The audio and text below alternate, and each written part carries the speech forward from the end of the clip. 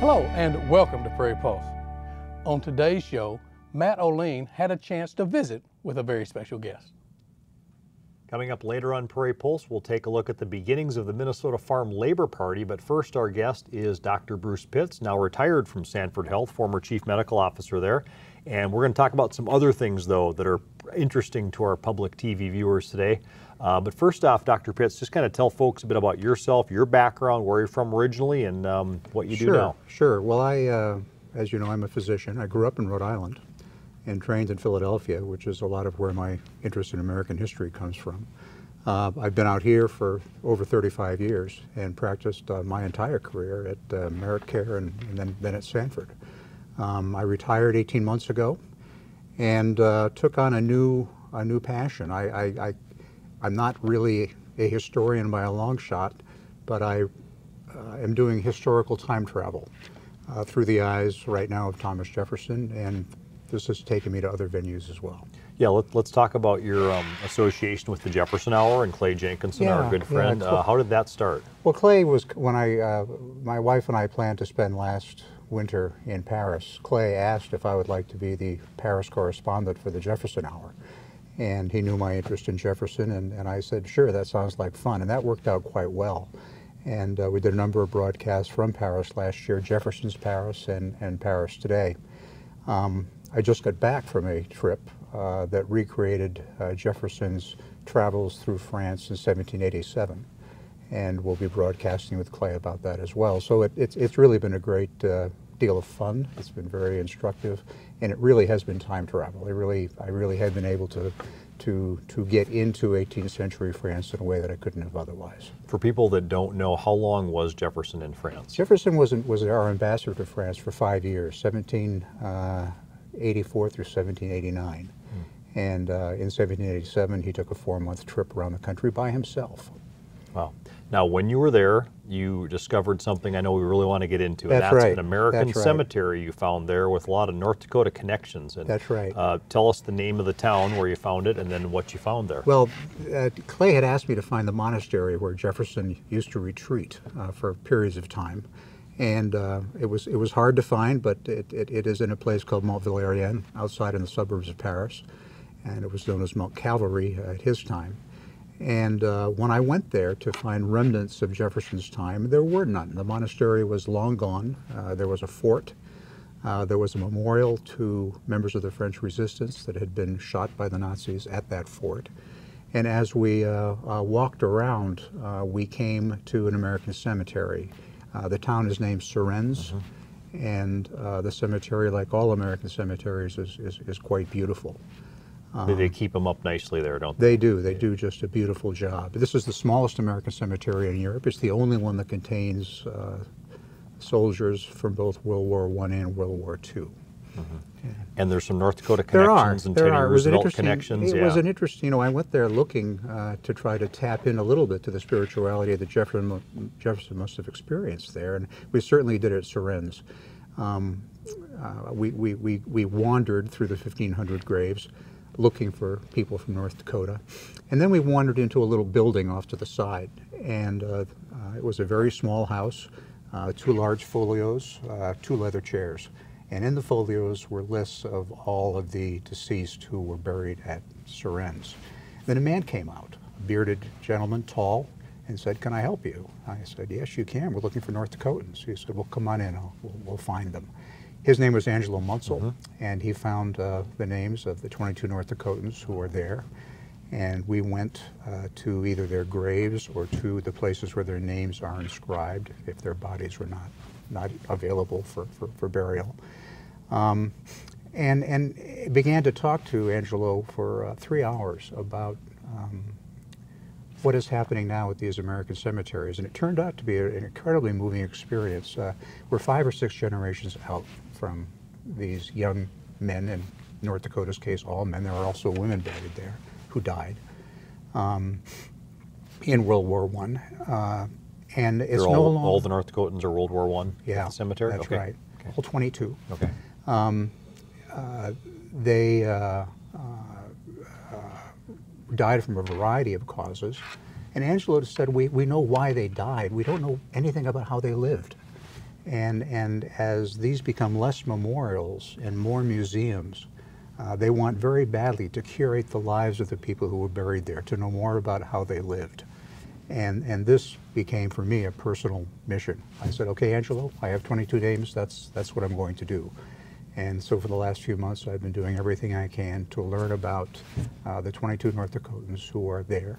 Not only why they died and how they died, but also how they lived and what they were doing here before they left. And it's been an incredible journey. And how do you go about that? Have you contacted ancestors? How has it been going so far? You know, I have been using documents so far. The North Dakota NDSU Archives has been incredibly helpful. There are books that include the names of these people. There's Ancestry.com. There are a variety of sources that I have been able to use. They have the repository of all of the draft registration cards for all people who were inducted into the service during World War I. And that's just an incredible resource to find out where they lived, what they did, and who they might be related to now. There was one man whose name was George Leslie Rourke, who died in battle. He's one of the few who died in battle, actually. Many died of disease. I know they did, yeah. Or drowning after sinking a ship. Right. But George Leslie Rourke grew up outside of Langdon.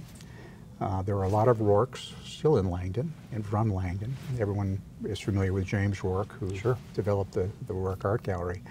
That family has also done a marvelous job of creating a family tree, and so that probably is going to be the richest source of interviews that I will have as I move forward with this. And I just was exploring that yesterday, so I haven't had time yet to introduce myself to the Rourkes. And what are you going to do with the interviews? Are you going to publish a book? Yeah, my intention is to publish a book. I think there will be vignettes about a variety of individuals, what they did, where they lived. There are 4 Georges, and it's fascinating how these people's lives unfolded. There was a George Busalis who lived in Fargo. He was born in Greece, came to the United States with his family, lived at number 1 8th Street South with his mother and 3 brothers and 2 other Greek gentlemen, ran a fruit shop, and his brother ran a candy shop. He was inducted and never made it to France because the boat he was on with 3 other North Dakotans was sunk in the British-English Channel, and so he drowned. Another George was George Peck, and George Peck was a vulcanizer. He was a rubber producer. Okay. And I never had read about a Vulcan. I knew a lot about Vulcans from Star Trek, but nothing about vulcanizing. And he ran a vulcanizing shop in Fargo, and there's a lot about him in the record about what he was doing before he was inducted. He also never made it to France because he died of influenza and pneumonia on the ship going over, along with 3 other North Dakotans. So it's a tragic story of disease that took more lives than battle itself. And of course, at the end of that war, the pandemic, the worldwide pandemic hit, Right. and I know that That's a lot right. of people think that whole virus started in France. I don't know, as a medical person, you probably know what I'm talking about here. Yeah, and the American Expeditionary Force, by the time the war ended, had 1.9 million Americans in Europe, and they had 190,000 hospital beds that were always full. And overflowing because of the pandemic that affected not just soldiers, obviously, but the civilian population as well, and probably had a lot to do with ending the war when it ended, because both, especially on the European side, the Axis side, it really caused a huge crisis in Germany at that time. Now, I might be wrong. Did you find a Roosevelt connection at the Yeah, cemetery? this was I know he fascinating. lost a son in the war. I know he did. He did. Yeah. As I mentioned, we were going to Mount Valérien and Suresnes looking for Thomas Jefferson. When I was talking to Angelo, he mentioned that at the time that World War I was the American presence there was gearing up and Americans were starting to die, there was huge pressure on the military to bring all of the American dead back to the States for interment here. When Roosevelt's son Quentin died, I didn't know it was Quentin or Archie. I couldn't remember. It was Quentin who died. he announced that he was going to bury Quentin in France, and that Quentin would have wanted to die with the people he was serving. And that caused a significant change in the thinking of the American public, to the point where in the end about 1/3 of the American dead from World War I were buried in Europe and 2/3 came back. Then Angelo just dropped, he said, oh, by the way, the Roosevelts used to own all that land over there. Wow. And what had been Mount Valérien, a religious retreat, had a connection, another connection to Teddy Roosevelt. His brother, Elliot, was kind of a bad actor, a bit of a drunk, and was married to a woman named Anna. And he had several little children, one of whom was named Eleanor. And in the late 1880s, he was sort of disgraced and went to Europe and wound up in an asylum in Suresnes. His wife rented land on Mount Valérien and then subsequently bought it. And it stayed within the Roosevelt family until the 1930s, when it was given to the city to transform into a park. Running into the story about Teddy Roosevelt and his son Quentin and his brother Elliot and owning the land, I found a lot about Teddy Roosevelt, which was equally interesting to Clay, and much less about Thomas Jefferson. But that's the nature of historical time travel. With real time travel, you don't always wind up where you think you're going to wind up. And of course, the Roosevelt connection to France continued because Ted Jr. was involved in the Normandy landings. Exactly. He was not a spring chicken. That's right. When that happened. That's right. And that's exactly right. And there are two Roosevelts buried in Europe. One from World War I, one from World War II. Why is this important right now, Bruce? 100th anniversary of the start of World War I. Sometimes people forget World War I more than World War II, but why is this important now to do this? It's important to me because of the human connection and the importance of remembering those who gave their lives for this country, regardless of the conflict, regardless of why or when. It's the 100th anniversary. The anniversary will go on through 2018 because it was a 4 or 5 year conflict. And I think it's a good time for people to reflect upon their heritage and the sacrifices that their ancestors have made for us. World War I does not have the presence in our minds of World War II. That's probably just a generational thing. The French actually see it as one war. I suppose. And that never really ended. So it's I think interesting. I think it has great emotional appeal. And the one thing I did come away with from Suresnes was the very distinct feeling that the serenity, the peace, the beauty that Jefferson found there continues to exist at this cemetery. It's a lovely place. Now, Bruce, I know if people think they have connections to these people, do you want them to contact you, right? How can they contact you? FargoPitts@gmail.com. It's easy. Very easy. P-I-T-T-S, yes. Yep. Okay. Yep. So that is the best way to get hold of me. And I've been in touch with a few people. This has actually turned up interesting connections. There was a fellow who visited Suresnes after I did. And this Angelo said, well, if there's somebody else who's asking, has similar interests, maybe you want to contact him. And he contacted me. And it turns up that he grew up in North Dakota, even though he hasn't lived here for years. And so we get into more small world stories through these connections. But you know, the names like Barnick, Busalis, Rourke, Peck from Dickinson. I mean, there were just a variety. I have 22 names and people who I'm trying hard to research, and there's only one about whom I found nothing. Okay. So. And your research continues, right? My research continues. Yeah, I spent a lot of time going through old books and going through. I'm going to go down to the World War I Museum in Kansas City and do some work in their resources. And I'm going to start contacting families to see what they remember and what they may have known. Okay. A couple more questions about Jefferson. Why do you think he is still important today, and what is it about Clay's show that really resonates with people? So much in today's politics is attributed to the founders. And so much of that attribution is simply wrong. False. I knew you were going to say that. You can take a founder and you can twist them to any purpose whatsoever. Plus, a person with the longevity of Thomas Jefferson changed over the course of their lives and said things at one time that maybe they had changed their mind about later. So it's easy to twist them to the views of the moment.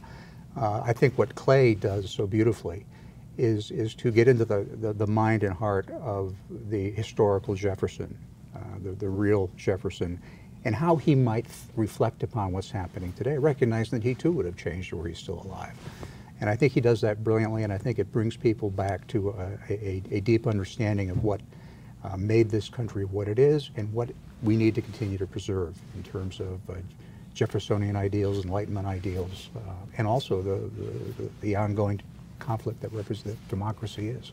And there's a realism too, because if Clay makes a comment on his show about a current president or what Obama might have done, or Clinton or Bush, he's done that through study of Jefferson's life. So his answers aren't just based on whim, they're based on research he's done about what he might think of something. He is remarkable in terms of his grasp of Jefferson's thinking and his ability to immediately contact in his own mind with quotes and sources that demonstrate what Jefferson would have said and thought. He's not living out his own agenda. Right.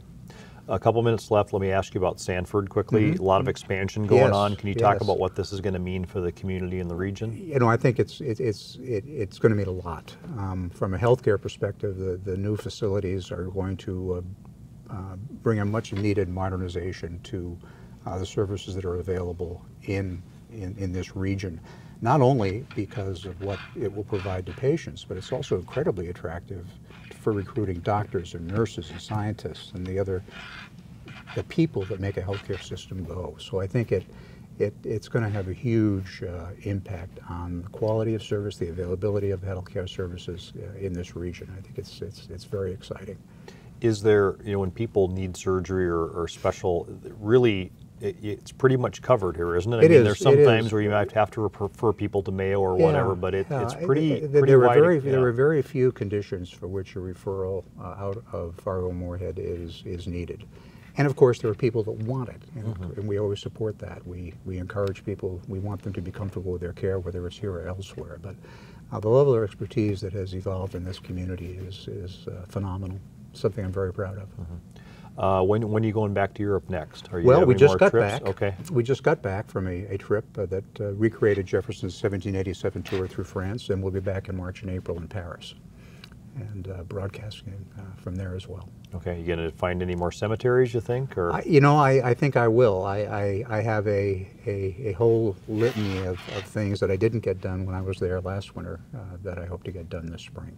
What's the reaction of the French people to Jefferson? Or when you're there and they know what you're doing there, are they familiar with him? As you might imagine, the French do not have a uniform response to anything. Okay. That's what I love about them. Yeah. But there are sort of two. If you ask any French person to name one American president, they will name Jefferson. Really? They know that he is the president that comes to mind.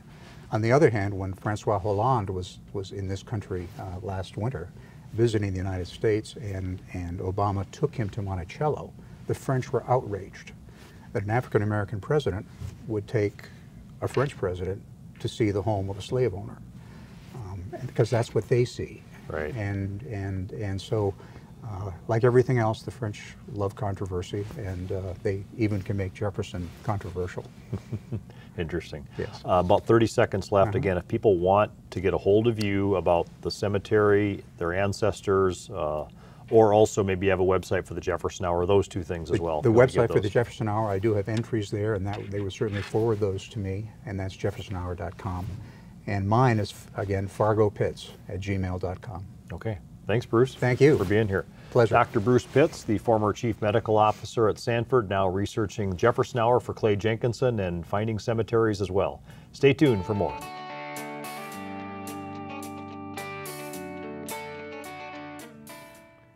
At the turn of the 20th century, Minnesota's entrenched Republican Party was challenged by the most successful radical third party in American history. From 1918 to 1944, the Farmer Labor Party was strong enough to wrest control of the state's government away from the entrenched political parties, profoundly transforming Minnesota's political climate.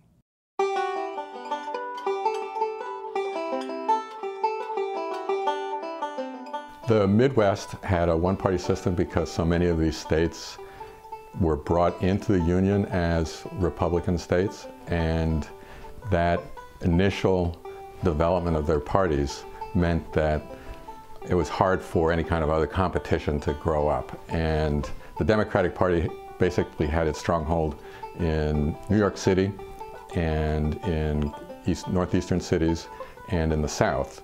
And the rest of the country was a Republican stronghold. In a one-party system, voters, curiously, are not very loyal to the one party. There's something about competition that makes for partisan identification. And the lack of competition, of party competition, and the fact that the Republican Party didn't have to fight to build an electorate, meant that a large number of voters really were ready there for being picked up by people who wanted to start protest organizations, because these people weren't particularly loyal to the Republican Party. States are laboratories of democracy. That is to say that one of the great things about American federalism is that you can have experiments, policy experiments, and political experiments, and organizational experiments. So there's a kind of dynamism and innovation that's built into American politics. And for me, that was really what was so fascinating about the Farmer Labor Party, was it showed the possibility for dynamism and innovation that American federalism makes possible. Farming is a very insecure business. So that insecurity was something that farmers in the 19th century and in the 20th century until the 1930s were hoping to politically fix somehow. Workers didn't have protections. They didn't have protections for hours, and more important, they couldn't organize. They would get stomped on if they organized. So farmers were insecure, workers were insecure in terms of their organizational rights, or so it seemed to people, because they were distant from banks and from cities and from what seemed to be the centers of financial and economic powers. So they seemed to be essentially at the mercy of other people making big decisions about their lives. That created a context that was very favorable in Minnesota. Between the strength of the socialist trade unions and suddenly the emergence and the setting up of shop in St. Paul of the Nonpartisan League, and then their organization out in the rural areas of Minnesota, the two basic kinds of economic insecurity created the potential for a coalition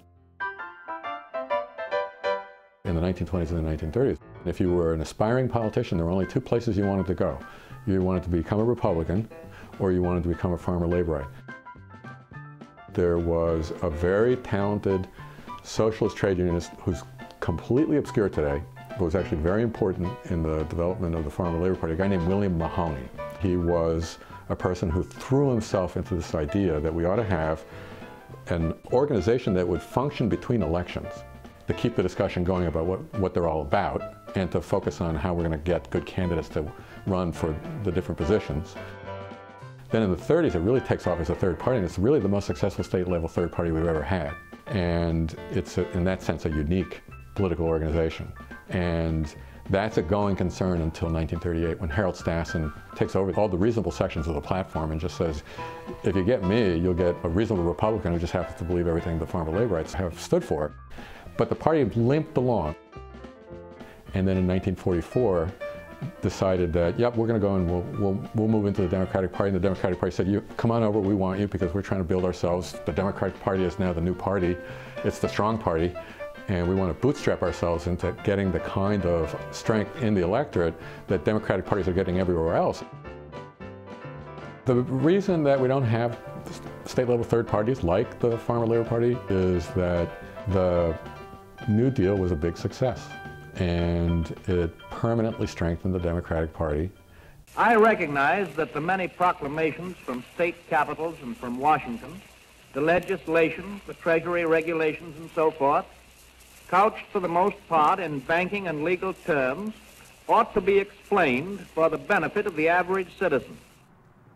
All the prestige of doing good things in American politics moved over to the Democratic Party, and so it's just very hard to start a plausible third-party organization. The Minnesota Farmer Labor Party's success, failure, it fails because it's not around, right? So we don't have farmer labor politicians. Success, it's a success in the sense that it created a political tradition, and it's encoded in the name of the Democratic Farmer Labor Party. And to that extent, voters every election get reminded that they have a political tradition here in Minnesota that is right there on the ballot in front of them. It created politicians who were more open-minded, I think, about social policy and certainly much more open to organized labor than Democratic Party politicians elsewhere in the country. Politicians who were heirs to the kind of progressivism that the Farmer Labor Party tried to institutionalize and make permanent.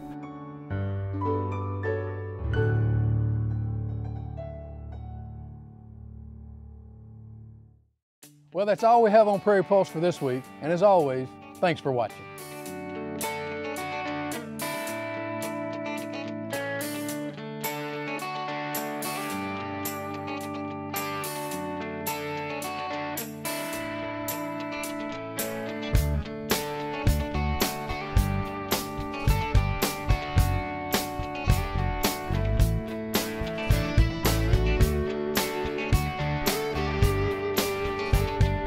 Funding for Minnesota Legacy programs are provided by a grant from the Minnesota Arts and Cultural Heritage Fund, with money from the vote of the people of Minnesota on November 4th, 2008, and by the members of Prairie Public.